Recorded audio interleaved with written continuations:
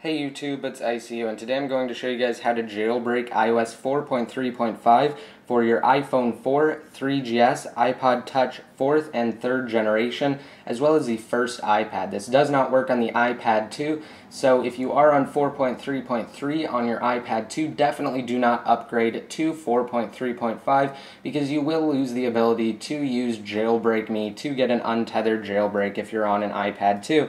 And that basically goes for everybody else too. You can still jailbreak, but this is a tethered jailbreak, which means that you will have to plug in your iDevice every time it turns off, and you will have to rerun Redsn0w in the Just Boot Tethered Now mode.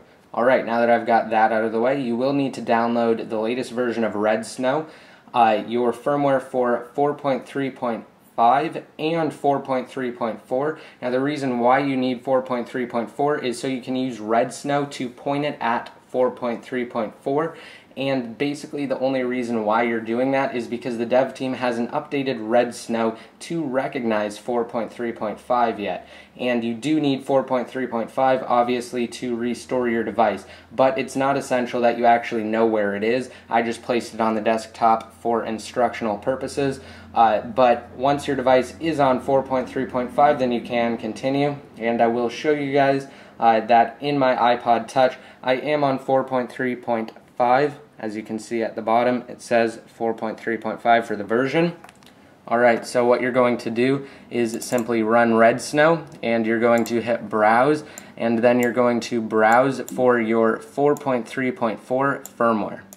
Once you've browsed for it, it will process it, and you can hit next, and it will basically just process the kernel and patch it, so then you can continue with your jailbreak. And then what we're interested in is install Cydia. Now if you have an iPod Touch, it will give you a couple other options, such as enable battery percentage, and you should get enable multitasking gestures for all devices. You can enable those, but all we're really interested in right now is install Cydia, just the top one. Make sure that's checked, and then you can hit continue. And then right here it will just say make sure that your device is both plugged in and powered off, and then once you hit next it will tell you how to enter DFU mode, and it will walk you through that. However, I'm going to enter DFU mode right now ahead of time, and it will bypass this screen. So what you're going to do is hold down the home and power button together for a total of 10 seconds. Now once that 10 seconds is up, let go of the power button and continue holding the home button, and you should hold that for roughly 15 seconds, and it will bypass this screen once you have entered DFU mode, and it will start jailbreaking it.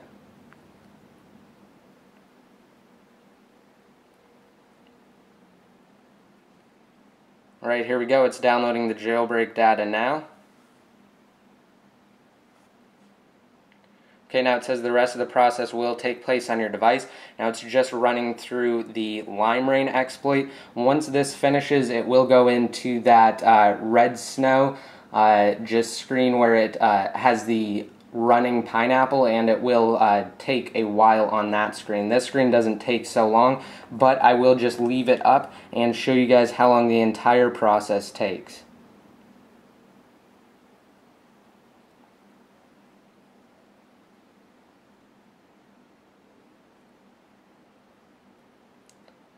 Alright, here we go. Moving applications is really the only part that takes the longest, or that takes the most time. So I'm just going to leave this running, and I won't cut anything out, and I will just show you guys how long this actually takes.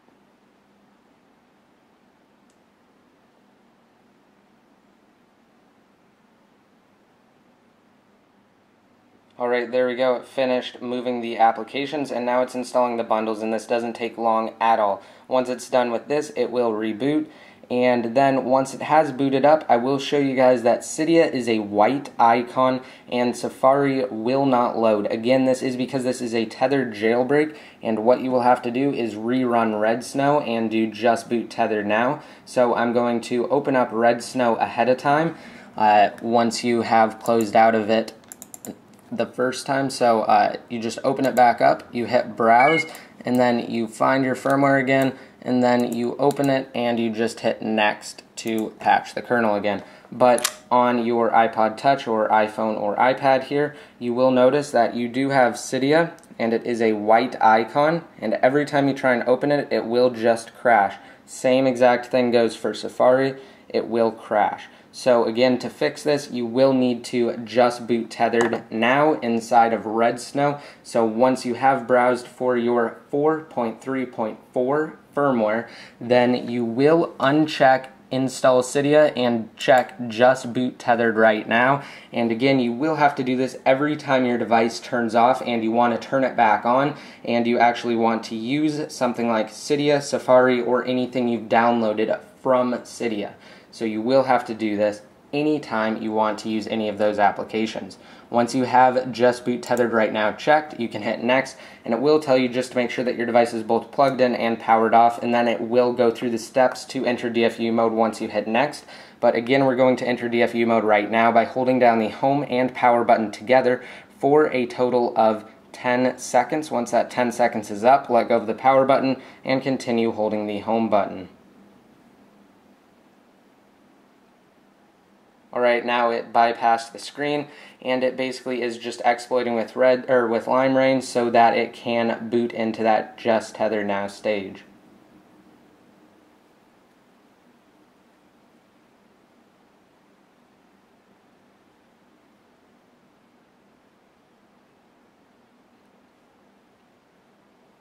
Alright, now this part doesn't take long at all, it's just like a normal boot, but again, I will just leave the camera rolling so I can show you guys how long it takes.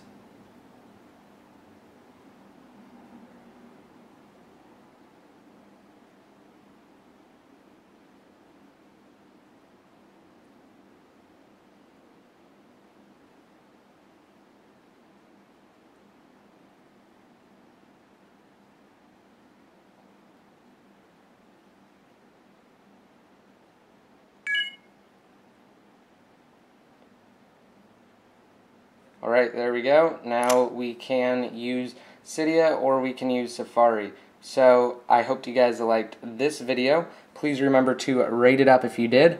Let me know what you think in the comment section below, and hit that subscribe button if you want to be notified every time I release a new video. So until next time, this is ICU signing out.